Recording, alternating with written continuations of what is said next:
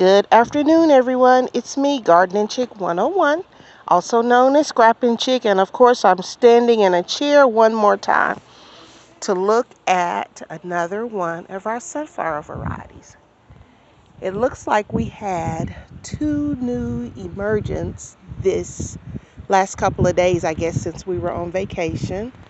And hopefully, I won't get stung by any bumblebees while I show you the heads. Look at that. How beautiful is that?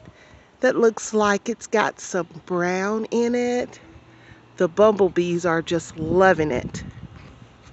This particular one is probably 7 feet tall, maybe. And here's another one right here.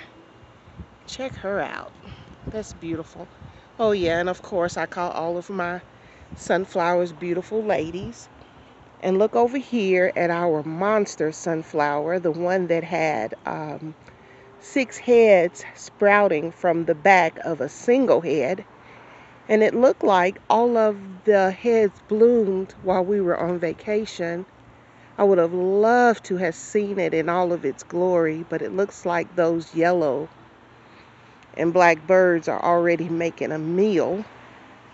But nevertheless, it's still very pretty, and I think still very odd. Praise God I didn't fall out of that chair. But look at this one. She's also beautiful, with the same subtle brown markings at the center of the head. But yeah, it's still pretty. Even though the birds have made a meal, it's still pretty. Still pretty. Anyway, so my gardening question for you today is, how are your sunflowers doing? If you don't mind, drop me a picture because I would love to see it.